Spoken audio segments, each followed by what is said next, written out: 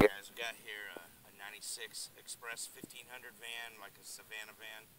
The problem was no dash lights or no backlights behind the gauges, and the typical repair for that is to change out this switch, the dimmer switch, but that was not the problem.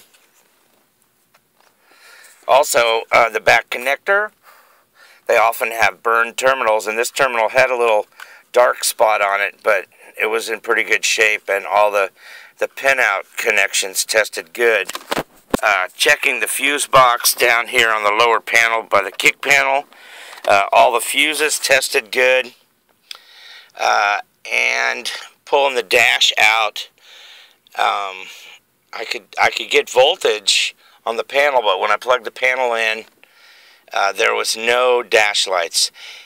Went around the vehicle and checked for burned bulbs. I did find 3 burned bulbs. Sometimes a burned bulb will make the dash lights go out. Replaced the bulbs.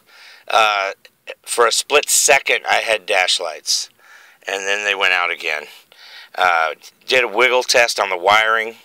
No change. What it actually turned out to be was in this fuse box. It's getting kind of dark. I don't know what you can see, but the illumination fuse on the fuse box was actually loose, and I had to go in and tighten up the terminals that the fuse plugs into. And I was able to really firmly wiggle the fuses and intermittently get the lights to come on. So once I corrected that, you can now turn on the headlights, and you got dash lights, and they dim just like they're supposed to. So save yourself a lot of time. Be sure you check out the pigtail on the back of this switch for burning. But if that all looks good, be sure you check that fuse panel. Save yourself some time. Thanks.